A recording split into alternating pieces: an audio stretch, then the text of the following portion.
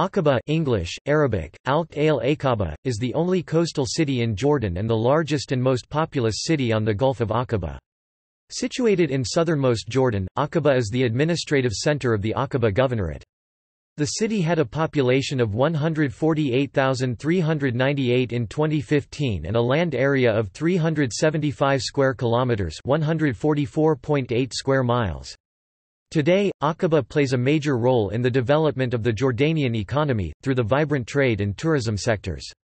The port of Aqaba also serves other countries in the region. Aqaba's strategic location at the northeastern tip of the Red Sea between the continents of Asia and Africa has made its port important over the course of thousands of years. The ancient city was called Elath, adopted in Latin as Aela and in Arabic as Ayla.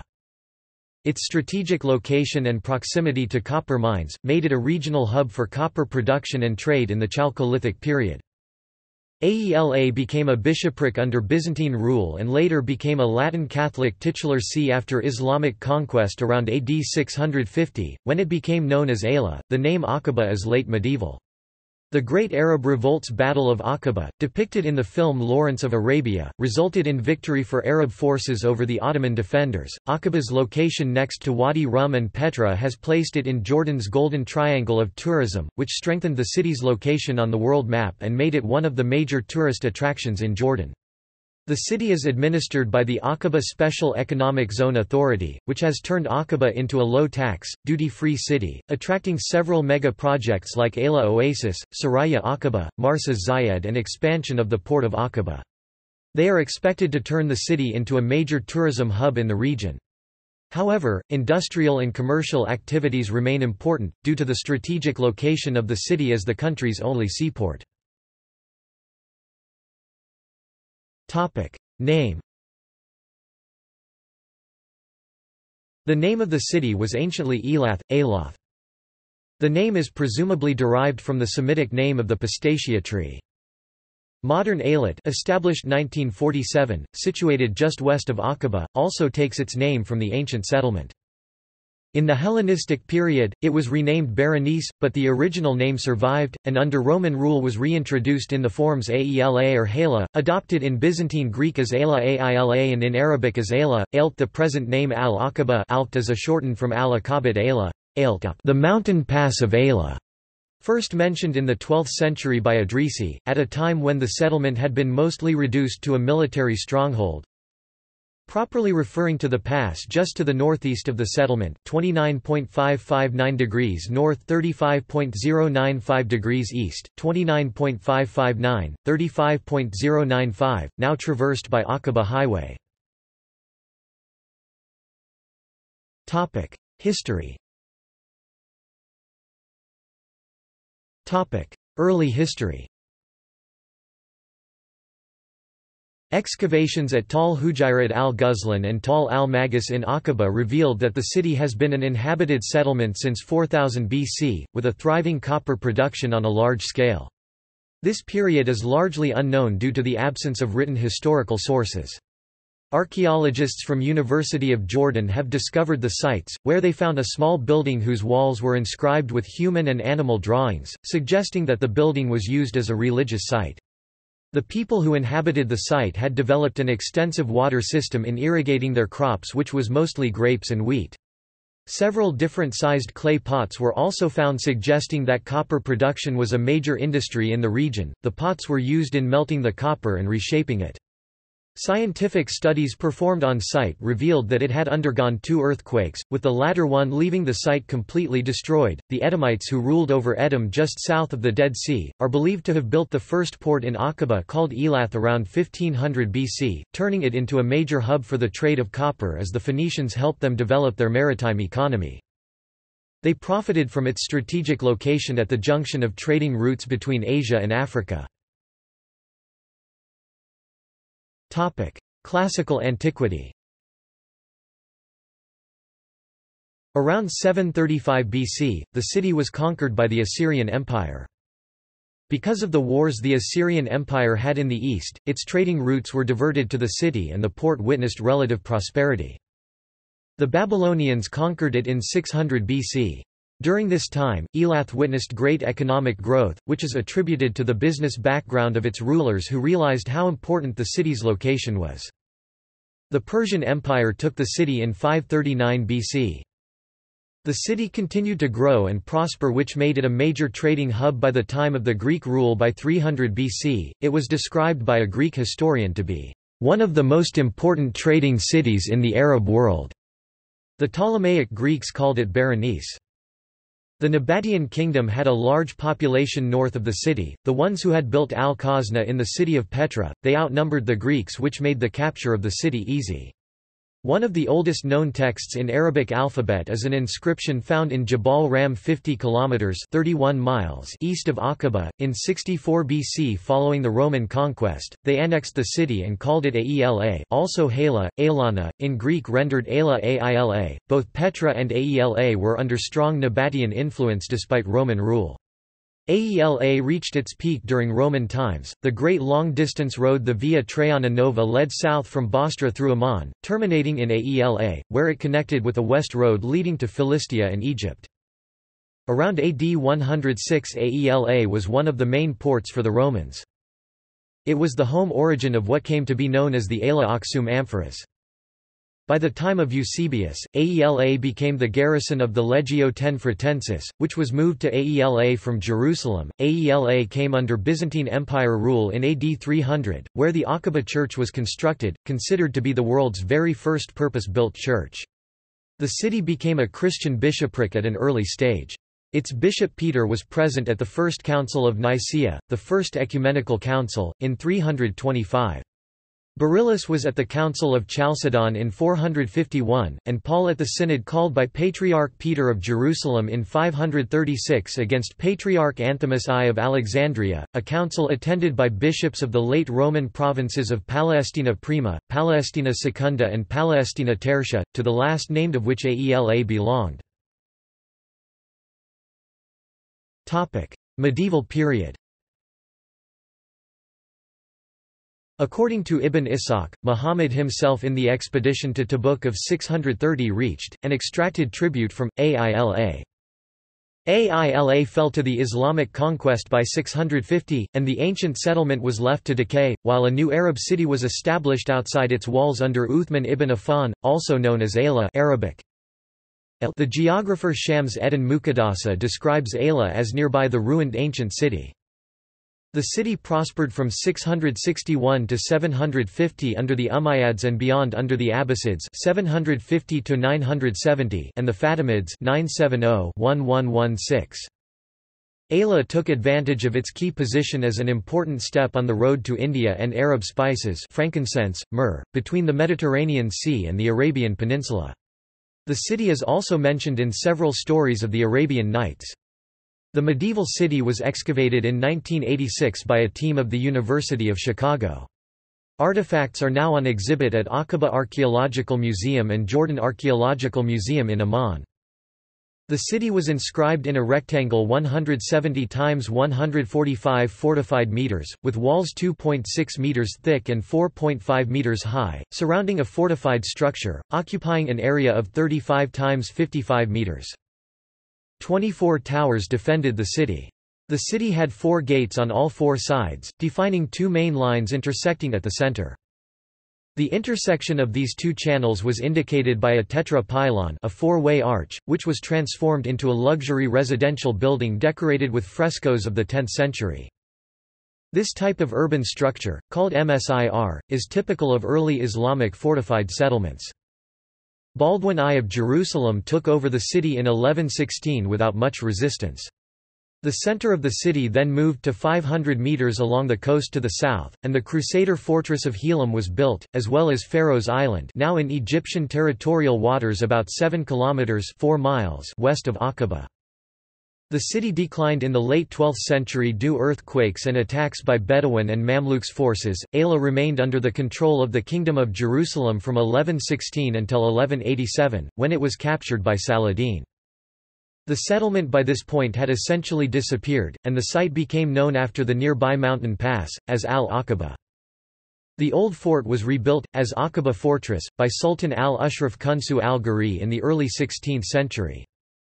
For the next 4 centuries, the site was a simple fishing village of little importance. Modern history. Aqaba regained its importance after the Ottomans built the Hejaz Railway in 1908, connecting the port to Damascus and Medina. During World War I, the Ottoman forces were forced to withdraw from Aqaba in 1917 after the Battle of Aqaba, led by T. E. Lawrence and the Arab forces of Auda Abu Tayi and Sharif Nasir. The capture of Aqaba allowed the British to supply the Arab forces. Aqaba was ceded to the British Protectorate of Transjordan in 1925. King Hussein, through an exchange deal with Saudi Arabia, gave 6,000 square kilometers (2,317 square miles) of desert land in Jordanian territories in an attempt to give the south of Aqaba 12 kilometers (7 miles) of prime coastline, including the magnificent Yamaniya coral reef. Aqaba was a major site for imports of Iraqi goods in the 1980s until the Persian Gulf War.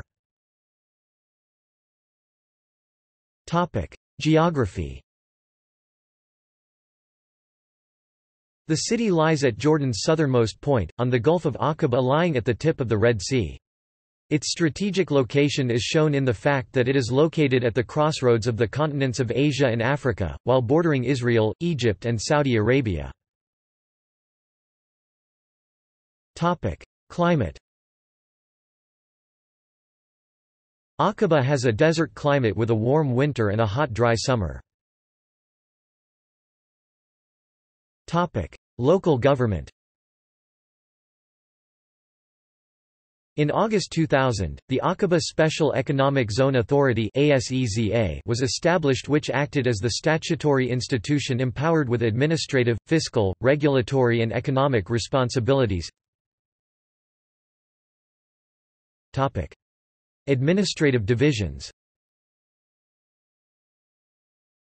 Jordan is divided into 12 administrative divisions, each called a governorate. Aqaba Governorate divides into 3 nahiyas, some of which are divided into districts and further divided into neighborhoods. While others are either villages or towns. Economy. Benefiting from its location and status as Jordan's special economic zone, Aqaba's economy is based on the tourism and port industry sectors. The economic growth in Aqaba is higher than the average economic growth in the country.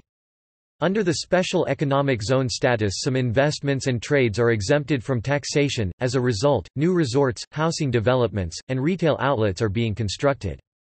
New projects such as Tala Bay and Saraya Al Aqaba are constructed aiming at providing high-end vacation and residential homes to locals and foreigners alike. Aqaba's location next to Wadi Rum and Petra has placed it in Jordan's Golden Triangle of tourism, which strengthened the city's location on the world map and made it one of the major tourist attractions in Jordan. The city is administered by the Aqaba Special Economic Zone Authority, which has turned Aqaba into a low-tax, duty-free city, attracting several mega-projects like Ayla Oasis, Saraya Aqaba, Marsa Zayed and expansion of the port of Aqaba. They are expected to turn the city into a major tourism hub in the region.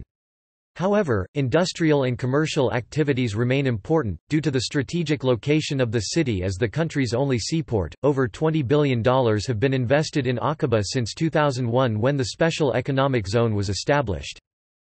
Along with tourism projects, Aqaba has also attracted global logistic companies such as APM Terminals and Agility to invest in logistics, which boosted the city's status as a transport and logistics hub.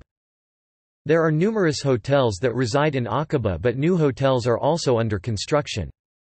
Aqaba is the only seaport of Jordan, so virtually all of Jordan's exports depart from here. Heavy machinery industry is also flourishing in the city, with regional assembly plants being located in Aqaba such as the Land Rover Aqaba Assembly Plant. By 2008 the ASEZ had attracted $18 billion in committed investments, beating its $6 billion target by 2020 by a third and more in less than a decade. The goal was adjusted to bring in another $12 billion by 2020, but in 2009 alone, deals worth $14 billion were inked. Some projects currently under construction are Marsa Zayed. A $10 billion is the largest mega mixed-use development project ever envisioned in both Jordan and the region.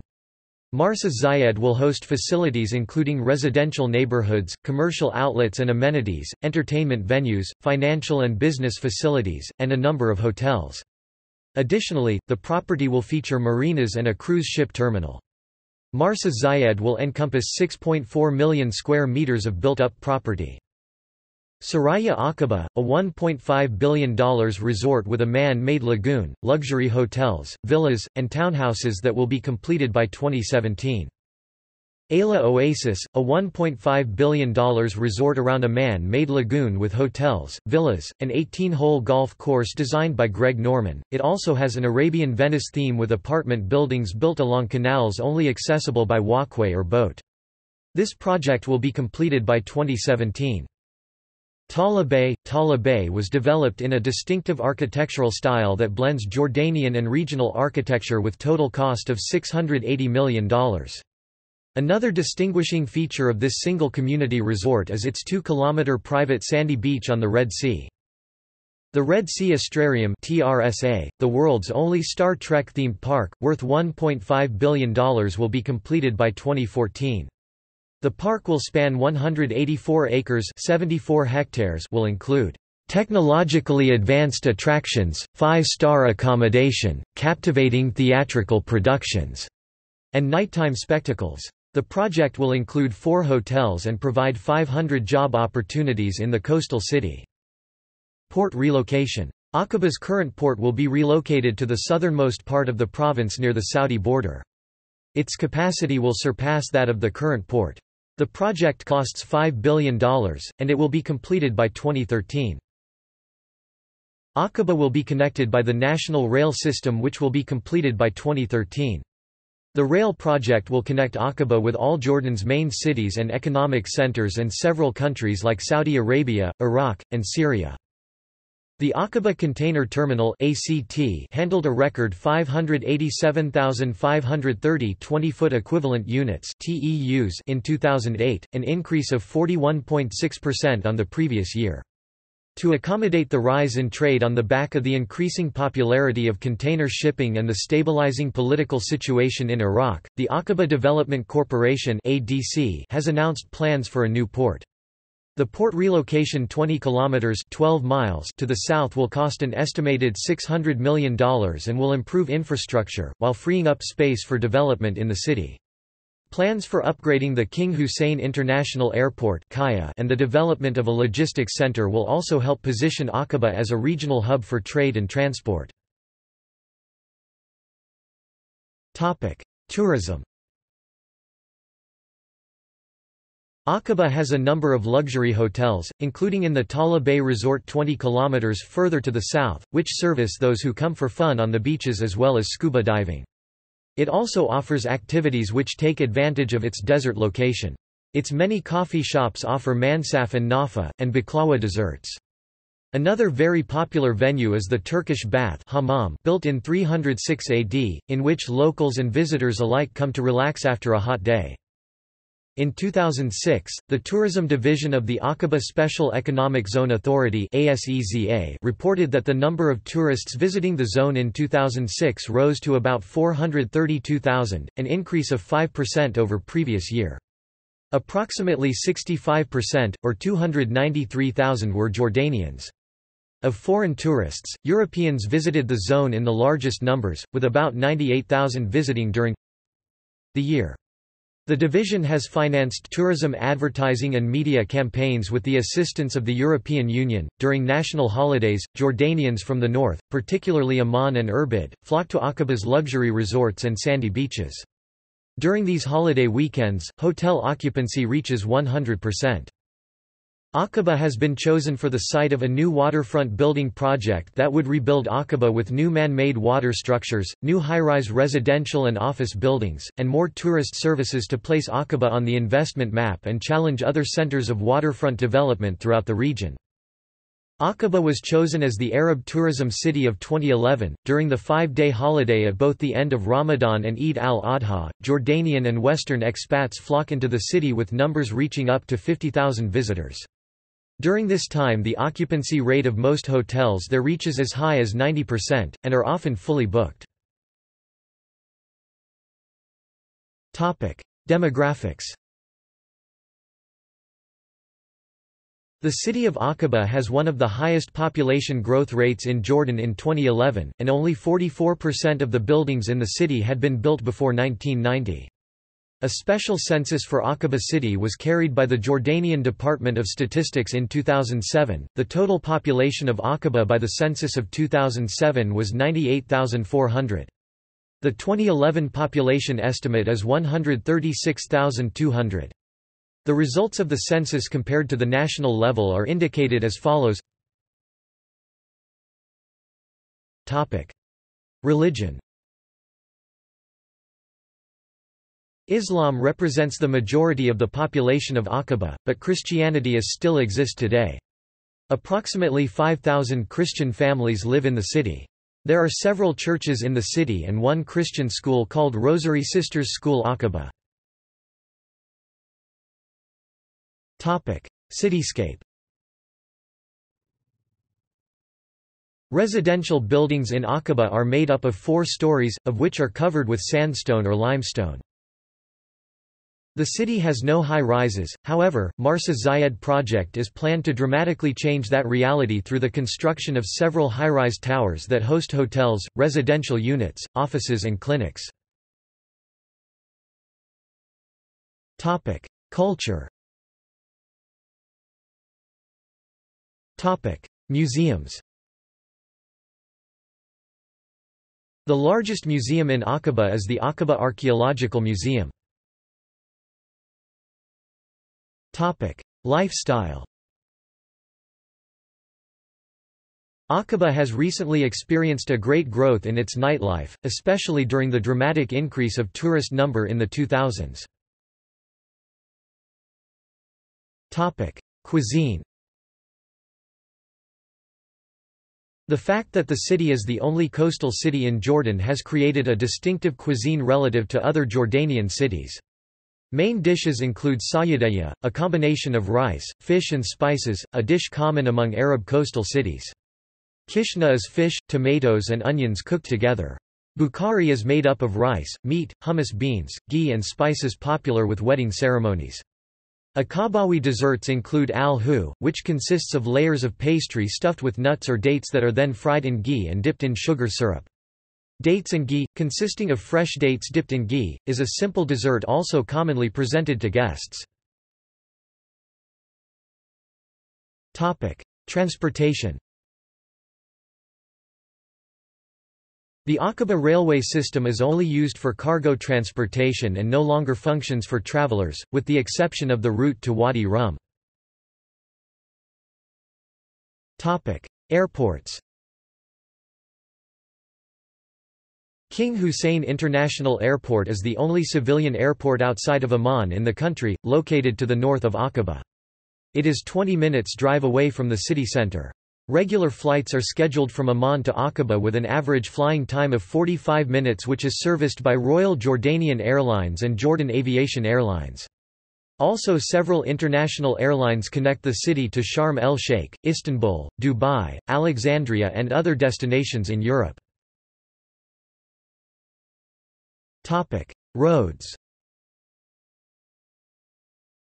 Aqaba is connected by an 8,000-kilometer modern highway system to surrounding countries.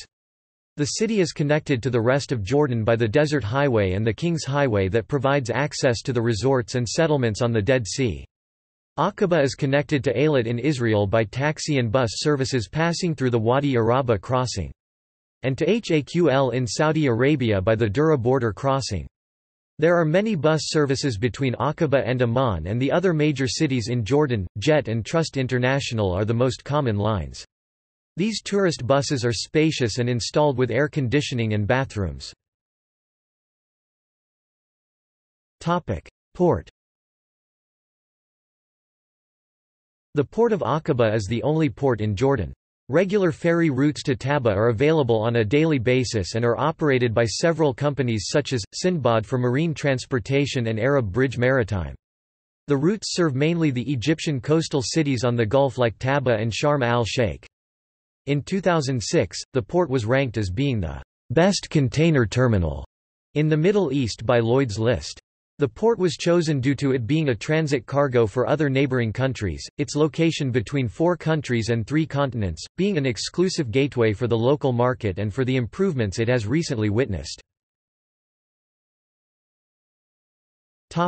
Education. The universities and institutes in Aqaba. Twin towns and sister cities. Aqaba is twinned with. Gallery. See also: Aqaba Special Economic Zone Authority, Disi Water Conveyance Project. References. Bibliography. Mayhew, Bradley, April 2006, 1987. Jordan, 6 ed. Footscray, Lonely Planet. ISBN 1-74059-789-3. External links. Aqaba Marketing and Tourism Directorate